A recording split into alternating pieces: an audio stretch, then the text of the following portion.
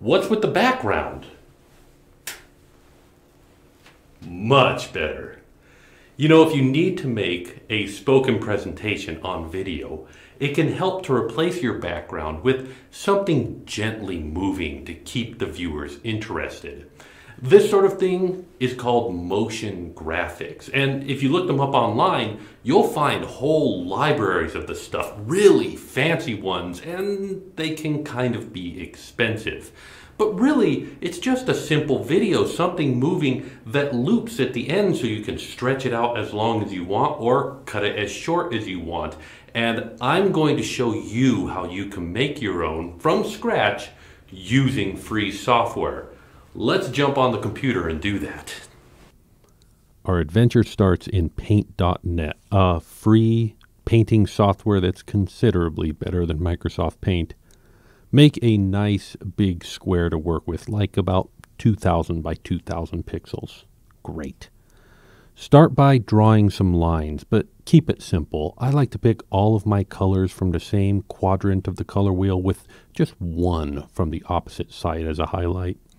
Now save your image as a PNG.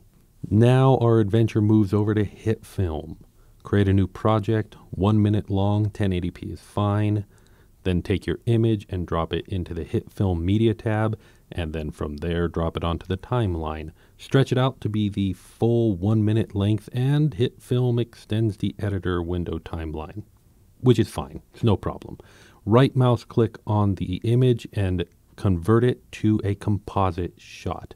Now we're in the compositing window, which is kind of like a mini enclosed editing timeline, but it's also different. It's easier to see the keyframes in this mode. We're going to start by adding some effects to give this image motion. The distort folder is a great source of effects for this. Add a bulge effect, crank up the radius, and set a wrap on there.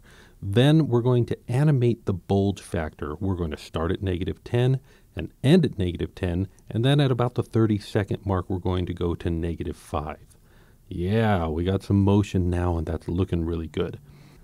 Let's layer a twirl effect on top of that and animate the twirl setting to go from 90 at the start and 90 at the end, and then -90 in the middle. Yeah, that's looking twirly. Okay, let's switch back to the editor and notice how our composite shot has all those animations we did to it, but it's now cropped to fit the screen. So that means that we have some space to move it around, and that's exactly what we're going to do. First, let's scale it to 150 and animate a rotation to go from 0 at the beginning to 1 at the end. Yeah, that's fun. Now let's animate the position. The start and end should be in the same place and about as low on the screen as you can go. At about 30-second mark, move it as high on the screen as it will go. At 15 seconds, move it to the left, and at 45 seconds, move it to the right.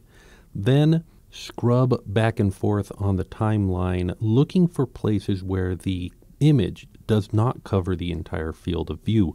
And when you find them, don't adjust it directly. Instead, go back to the nodes and handles of those keyframes which you can see in the view there and adjust them so that the trajectory doesn't fall off the edges.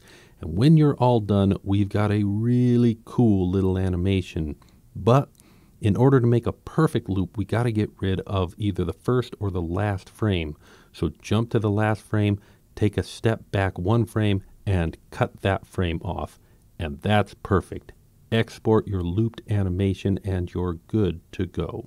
And of course, when you use this animation, you can even layer additional effects on top of it to give it your own unique look and feel. But this technique can be applied to all kinds of different animations, and just a familiarity with the tools will open up new possibilities for you. So I hope that this has inspired you to make something cool, and I look forward to seeing what you're going to do with it.